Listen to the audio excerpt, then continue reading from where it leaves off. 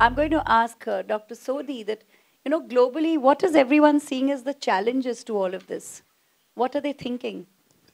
Look at how things are manufactured. So my background is also in manufacturing. What happens in manufacturing today is you have materials come into a manufacturing system, they get manufactured, and there is amazing efficiency in manufacturing. The tools that are deployed for manufacturing, they range from artificial intelligence to complex optimization to whatever you call it, it is being deployed. And what comes out is a product that is very cheap. And it becomes cheaper every year. Now, let us think of closing that loop. If you don't have the same efficiency of planning in the reverse loop, you're talking about a cheap product that you're trying to take back at an expensive rate. It is not going to work. So if circular economies have to work, the reverse loop has to work with the same efficiency that the forward loop is working at. And that's not easy. The biggest problem is the geographical distribution.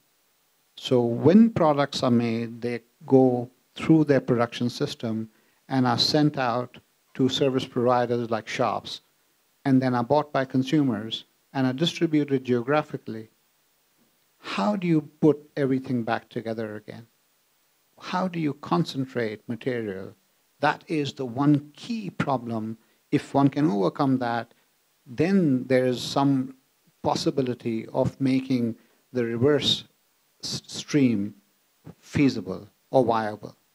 And that's where organizations like Chintan, where India has established organizations for taking back material, that's important.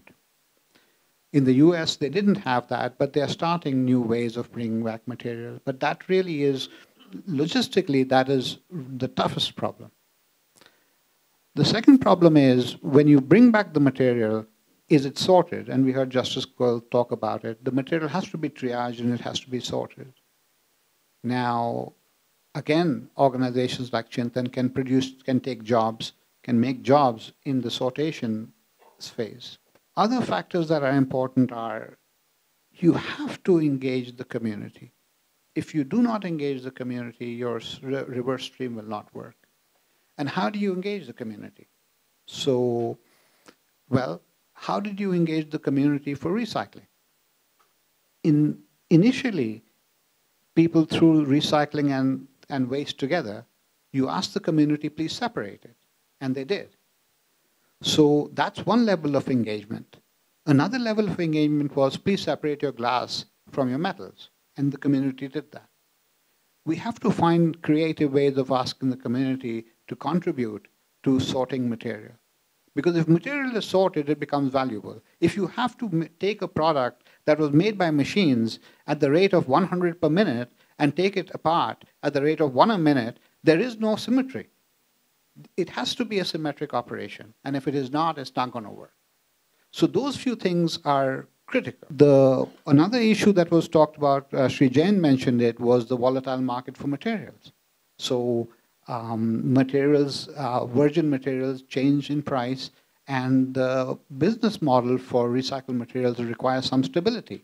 We may not have that. But again, we need to think of how we can do something to provide that stability. And there are many more issues, but again, in the collection phase, getting the material, operational efficiency is vital for making CEs work.